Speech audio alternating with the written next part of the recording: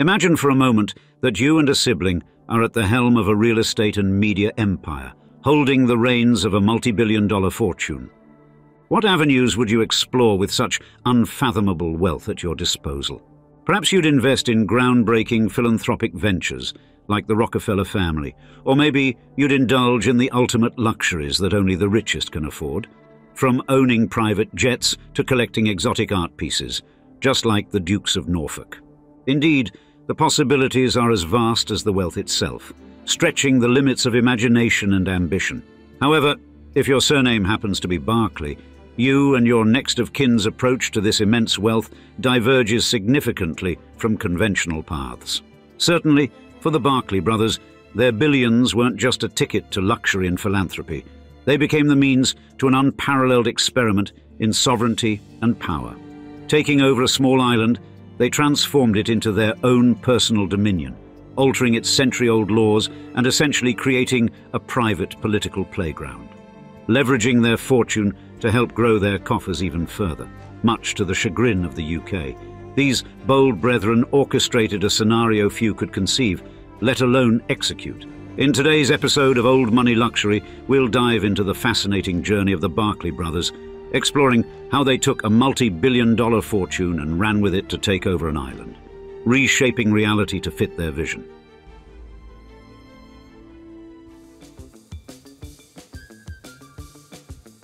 In the high-octane world of global business, Sir David and Sir Frederick Barclay are the magicians pulling rabbits out of hats, with a fortune to the tune of $3.9 billion to prove it. And their empire, built on the pillars of media, retail and real estate, speaks to their knack for spotting golden opportunities where others see dead ends, and diving into their corporate collection, you'll find it's no ordinary lineup. First up, Ellerman Lines, once a commanding force in the shipping world, navigating the high seas with its cargo and shipping services. It's like the seasoned captain of the fleet, steering through international waters with the ease of a seasoned sea dog. Then there's Littlewoods, a retail giant with a history as rich as any treasure chest. From catalogue sales to high street stores, Littlewoods has clothed and catered to generations of Brits, making it a household name. Yodel steps onto the scene as the courier extraordinaire, darting across the UK with parcels and packages. And lastly, the Telegraph Media Group, wielding the mighty pen, or should we say keyboard, as its sword, brings news, commentary and insights to a thirsty audience. In an age of information, TMG is like the town crier and the printing press rolled into one, delivering the word to the nation's doorsteps and screens. Together, these companies form a constellation of commercial success, each star shining brightly in its corner of the Barclay universe. Furthermore, the Barclay brothers saga could easily be a modern-day Dickens tale, charting their rise from the humble beginnings in the accounts department of the General Electric Company to the zenith of capitalist success. Their trophy case of acquisitions shines brightly with the Ritz Hotel in London, a purchase that epitomized their fearless and triumphant strategy. This opulent haven, alongside their impressive collection of prime real estate, yachts and jets, underscores their appetite for the lavish lifestyle. And a notable emblem of their success was the Lady Beatrice, a luxury yacht that floated as a palace on the sea, reflecting the grandeur the Barclay brothers have come to embody. Named after their mother, this 60-metre testament to luxury, complete with classic art and Baroque furniture, required a crew of 17 and an annual upkeep of $3 million, pocket change for the Barclays. But their adventures weren't confined to the seas. The skies also bore witness to their luxury with a Sikorsky S-76A helicopter, symbolizing their penchant for high-end, efficient travel. However, their journey was not without its share of turbulence. The acquisition of Brecqhou, a tiny island neighbouring Sark, thrust them into the spotlight, igniting controversies and legal skirmishes that tested Sark's age-old feudal laws to their limits. You see, Sark is a small island in the Channel Islands, known for its unique blend of breathtaking scenery and ancient feudal laws, making it a place where modernity and tradition intertwine. Yet this picturesque setting became the backdrop for the intriguing saga of the Barclay brothers. whose penchant for luxury and ambitious endeavours extended beyond the realms of the sea and sky. Thus, the narrative of the Barclay brothers is a complex weave of ambition, legal battles and luxury, marked by their status as tax exiles and controversies surrounding the tax arrangements of properties like the Ritz Hotel.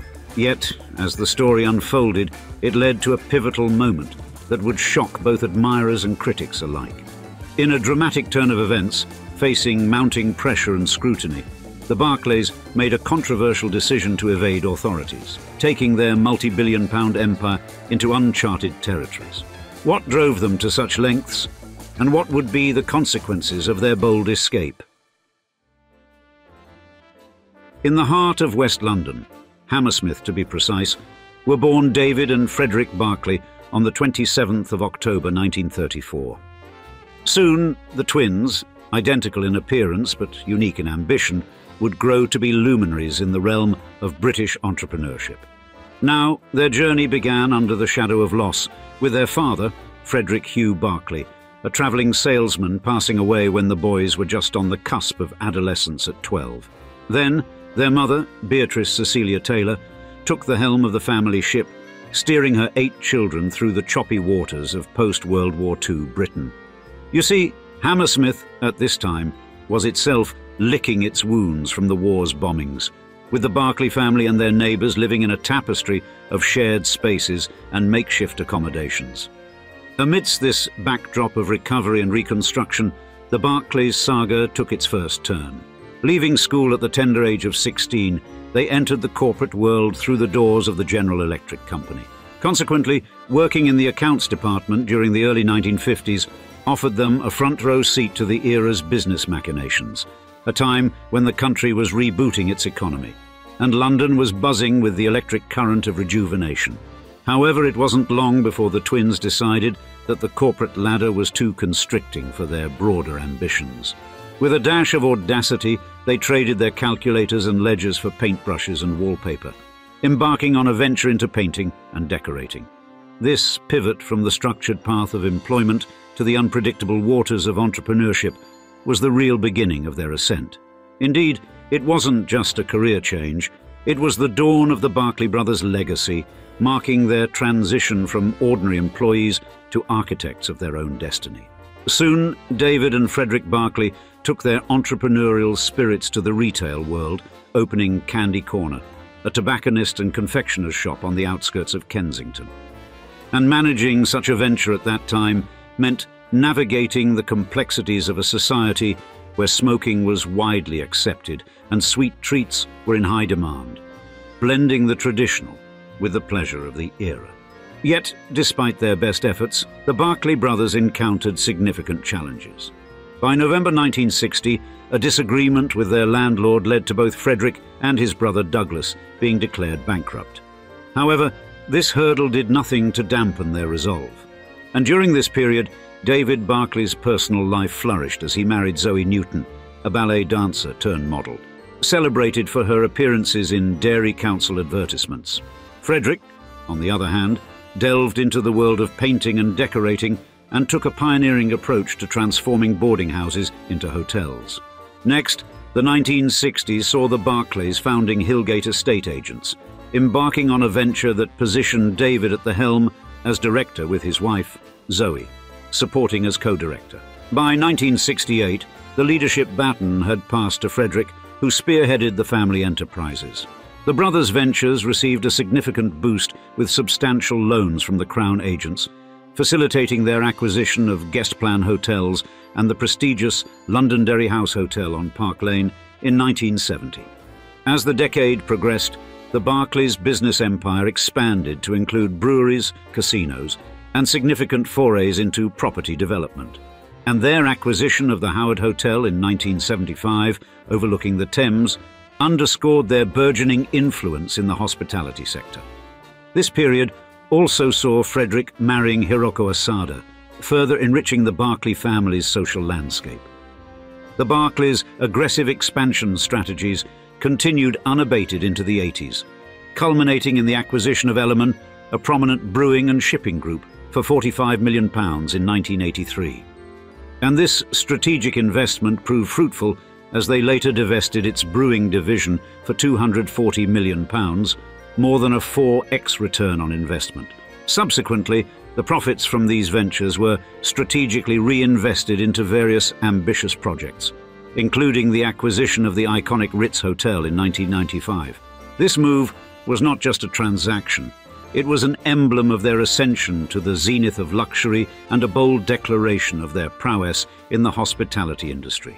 You see, the Ritz, with its illustrious history and association with unparalleled elegance, became a jewel in their crown, highlighting the Barclays' ability to identify and seize opportunities that resonated not just financially, but culturally and socially. And beyond the shores of the United Kingdom, the Barclays extended their influence into the international arena, making significant investments in Gotthard Larsen, a Bermuda-based shipping conglomerate, and the Automotive Financial Group, a global motor retail chain. These ventures further solidified their status as visionaries with a keen eye for diversification and global market dynamics. However, with great power comes great responsibility, and soon the immense influence the Barclay brothers wielded would lead to a testing of their ability to keep on the clear and moral course throughout the gaining of unfathomable wealth. As they embarked on their extraordinary spree of real estate triumphs, the Barclay brothers laid claim to the tenement of Brecqhou in 1993.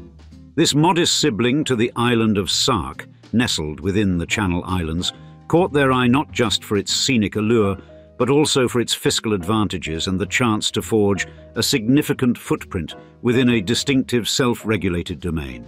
Opting to settle there, the Barclays were drawn by the island's favourable tax status and the opportunity to influence a locale boasting a storied and largely unaltered constitution that traces back centuries.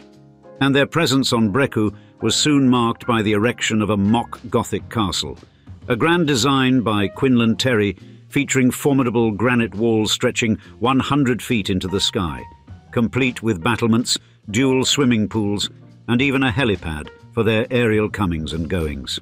However, the Barclays' tenure on Brecqhou has not been without its controversies, primarily legal skirmishes with Sark's governance. Disputes ranged from infractions of Sark's motor vehicle prohibitions to aspirations for Brecqhou's political secession, inspired by historical assertions that the island wasn't inherently tied to Sark's feudal grip. A particularly striking chapter in their island saga involved appealing to the European Court of Human Rights, challenging Sark's inheritance laws favouring primogeniture. Their legal battle aimed to democratize their estate's succession, ultimately compelling Sark's legislature to revise its inheritance statutes, thus allowing estate division among any children, not just the eldest son. The Barclay brothers' arrival and subsequent actions on Sark and Brecqhou also catalyzed significant socio-political change, culminating in the dissolution of Sark's 443-year-old feudal system and ushering in the island's first democratic elections in 2008. And their acquisition spree, which captured nearly a quarter of the island's real estate and a swath of pivotal businesses, including the prime hospitality establishments, the sole construction entity, the exclusive estate agency, and a major stretch of the commercial artery, prompted a mixture of awe and apprehension. This economic stranglehold raised eyebrows not just among the islanders, but also within the corridors of UK governance, stirring debates over the potential for an imbalanced sway over Sark's future direction. You see, the Barclays' blueprint for the island envisioned a blend of the contemporary with the quaint charm of Sark, proposing infrastructure marvels like a funicular railway and a state-of-the-art helipad. However, these ambitions collided with the island's cherished traditions and its stringent codes, notably the blanket ban on aerial vehicles. The post-electoral shuttering of their operations in 2008, leading to a widespread job crisis, was perceived by many as a maneuver steeped in coercion, casting the brothers in a rather tyrannical light. The ensuing years have woven a complex narrative of legal skirmishes and vocal opposition to the Barclays' endeavours, embodying the friction between progress and preservation. The UK government, under the mantle of overseeing governance in its crown dependencies, found itself in a delicate balancing act, aiming to thwart any monopolistic dominance that could undermine SARK's democratic fabric. Contrary to the Barclays' narrative of philanthropic investment driven by an affinity for SARK and a quest for modernization, their actions have frequently been interpreted through a lens of strategic self-interest, aimed at molding SARK's socio-economic contours to their benefit. This ongoing saga, rich in both its economic implications and its impact on the communal ethos, continues to fuel discussions and concerns among SARK's populace and observers alike. Pondering the lasting legacy of the Barclays' tenure on the island's socio-cultural history. And yet, the money printer kept ticking during these controversies, and soon the Barclay brothers would increase their wallet sizes and bank balances even more. The acquisition of the Telegraph Group in 2004 by Sir David and Sir Frederick Barclay was a landmark moment in the UK's media landscape, commanding a £665 million price tag. This strategic move, finalised amidst a fiercely contested legal and bidding war, underscored the Barclays' resolve to incorporate one of Britain's most venerable newspapers into their expansive media empire. Yet the sales backdrop was fraught with the financial and legal woes of the previous owner, Conrad Black. His efforts to thwart the transaction ultimately fell short against the Barclays' assertive bid, and this acquisition expanded their holdings to include the Daily Telegraph, the Sunday Telegraph, and the Spectator magazine, complementing their existing media interests in The Scotsman and The Business.